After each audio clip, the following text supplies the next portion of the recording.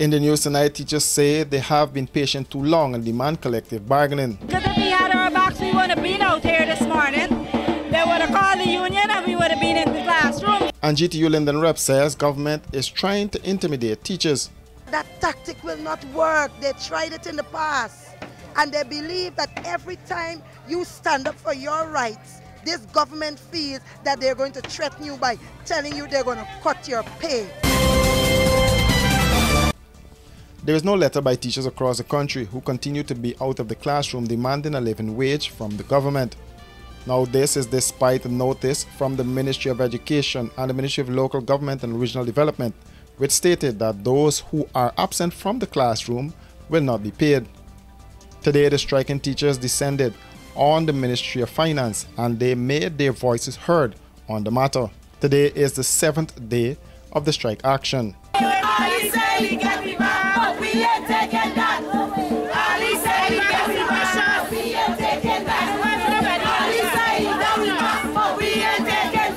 While President Ali has called for patience and told teachers he has their backs, teachers are saying his government should engage their union in collective bargaining. The president don't care about us, he don't have our backs. Because if he had our backs, we wouldn't have been out here this morning.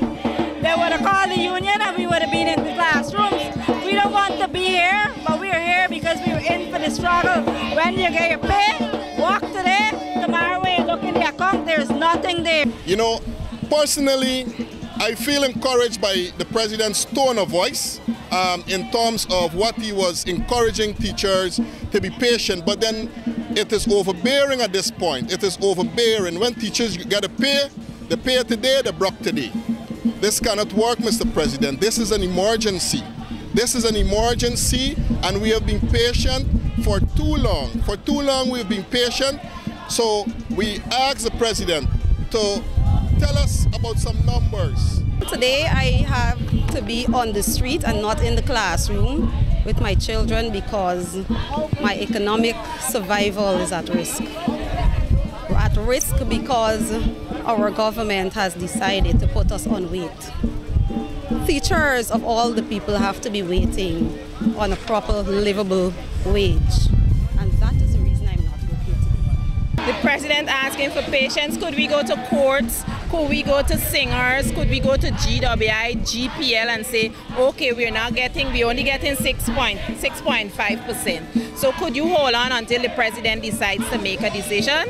Then the president is saying that he talked to teachers directly. The union, the executive of the union is the authorized body to speak on behalf of me because they're taking out my $700 is going to the union. So when they say they selected teachers to do whatever it is and they can't speak on behalf of me. We have been waiting all the time. We waiting and what we got? We got 6.5, right? So what more can we do? We can't take patients to the grocery store. We can't say, okay, if we're going to buy something, here is patience and we get our stuff, we have to get our money, right? Many of us are looking at this being political, and I would say from me it's not political. We just want a livable wage. For me, that is all we are asking for, a livable wage. What is a livable wage? Well, for me I would say probably, and I would settle, let's say probably $150,000 minimum. That's being the lowest paid teacher, and that is something we can probably live with and move forward from there as time goes by. Look, we know that all the oil resource is not available right now, but what is going on here right now, what's going on, we are seeing a lack of priority. Government needs to prioritize better than they are right now. The only country, to my knowledge, where teachers are being underpaid, where teachers are being spoken down to, where teachers are being treated differently, yet everyone expects us to sit back, accept, and smile with the government. We cannot smile with the government. Our minister, we respect her, but what we are asking is for her to respect us. Guyana have been the leading country when it comes to GDP. right? And GDP, that would measure our entire bringing in and exporting and importing of goods and services, which means that we have topped, we are soaring where that is concerned. How more patient should we be the next 4 years or the next 5 years? There are countries in the Caribbean that we surpass where the GDP, but yet they are paying far more. They're paying their teachers far more than Guyana is paying their teachers. So patience, I don't think there's any more patience that we have left. There is no backing down by both sides, and the children writing the National Grade 6 Assessment and the CXC are the ones who will be more affected. The government has maintained that the strike is illegal and political, while the union and its members have rubbished those claims. In fact, the union said all steps were followed before teachers took to the streets. Washi. Hi people. Washing made so easy since I found Washi. Washing me use wash me clothes and I can say Washi soap powder wash clothes so nice. Washi soap powder leave your clothes color bright. Washi soap powder leave me clothes smelling nice, of course. So give thanks to Washi soap powder for doing my laundry right. Keep my clothes color bright. Have my clothes smelling nice for sure. I could not ask for more. Comes in lemon and original. It is a washing machine in a pack. Washi soap powder wash clothes so nice. Washi soap powder leave your clothes color bright. Washi soap powder have my clothes smelling nice, of course. Distributors located in the Stabrook Market. It's here! Igloo Ice Cream Fruit Bars. 4 mouth-watering flavors. Mango, pineapple, strawberry, and soursop. A beautiful combination of real fruit and igloo ice cream. Go old school with Fluty Popsicle. Classic flavors and refreshing goodness. Available at Igloo outlets and all your favorite shops. Planning an elegant or corporate event? Let the experts at Star Rentals equip you. Give your event that spectacular 5-star experience it deserves with the options of transparent tents of various sizes, indoor and outdoor formal bars and cocktail tables with LED lights, stage, podium with lighting, portable AC units, generators, executive portable washrooms, outdoor light tower, and much more. Call today 226-3020. Online www.starrentalsgy.com. Star Rentals, we got you covered. Like their colleagues in other parts of the country, teachers from the mining town of Linden took to the streets demanding a living wage.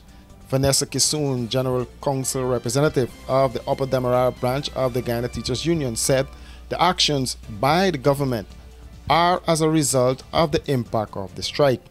That's all it is. They're trying to intimidate teachers like they do the 10 days workers. Since they don't turn up, the first thing they holler, we're going to cut the pay. You understand? So we knew they were going to come with that, and we're prepared to deal with that. Our union would have said that they have our backs, and we will stand with our union. All right? And we want the government to know that that trick or that tactic will not work. They tried it in the past. And they believe that every time you stand up for your rights, this government feels that they're going to threaten you by telling you they're going to cut your pay. And then the president, and that's to show you how they're contradicting each other. He's asking us to be patient, and she's saying they're going to cut our pay. So I don't understand what is happening. But I know what is happening. They're getting their self-destructing. She said the government needs to come to the table and speak with their elected representatives. They know you're getting 1.8 and teachers barely getting biscuit crumbs. And so they tell themselves that they're going to try to scare us and say we're going to intimidate, let we cut the money, let we hold the salary. But here now, we ain't giving up. Y'all try again. Here we all need to do. Mr. President, as you said in 2018, say it now. What about the teachers? What about the nurses? What about the police officers? Aren't they important too? Vice President, as you said in 2018, that you hope the teachers will call for collective bargaining. That's all we're asking for, collective bargaining. Oh man, don't go back on your word. Don't go back on what you said. Just what you said in 2018. Be man enough. Be woman enough. Come to the table. All we're asking for, speak to our elected representative. Today is the 7th day of the teacher strike, and they vow to intensify their actions in the coming days.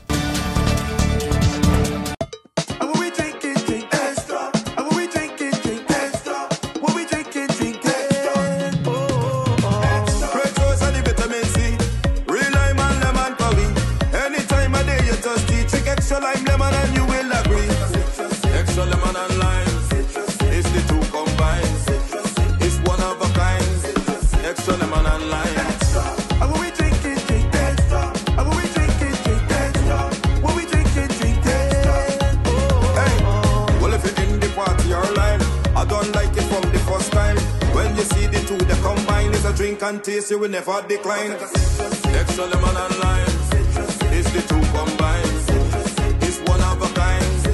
Extra lemon and lime, extra lemon and lime. Taste the citrus in every sip.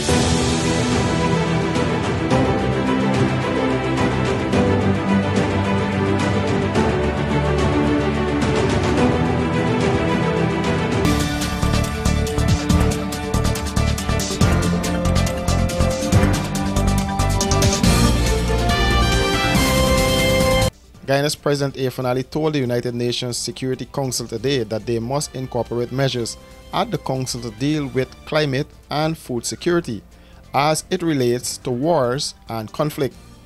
He made those comments at a meeting held under the theme Maintenance of International Peace and Security, Climate, Food Security and Conflict. It was held at the United Nations headquarters in New York. The head of state said the interrelationship between climate change, food security, and peace and security is clear.